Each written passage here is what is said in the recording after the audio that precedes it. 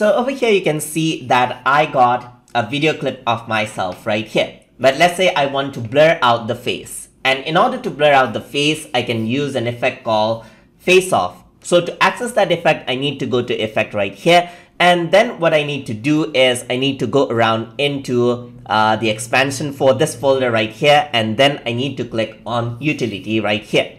Once I do that, you can see that face off is an option. So what you can simply do is click and drag it on the footage right there. And there you go. You can see that my face has been blurred out. So it has automatically detected my face and then it has been blurred out.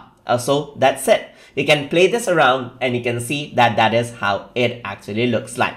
If I were to double click on this, then you can actually view the settings for the face off as well. So by default, you can see that this is what is used, the mosaic for the face. So that is how it actually uses.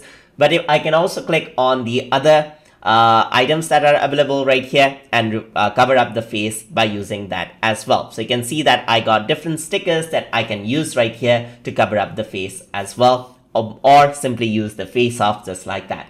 And that is how you can use the face off plugin inside of Filmora to blur out faces from videos with an instant. So hope you guys learned something as always. And as always, please like, comment, share, and subscribe.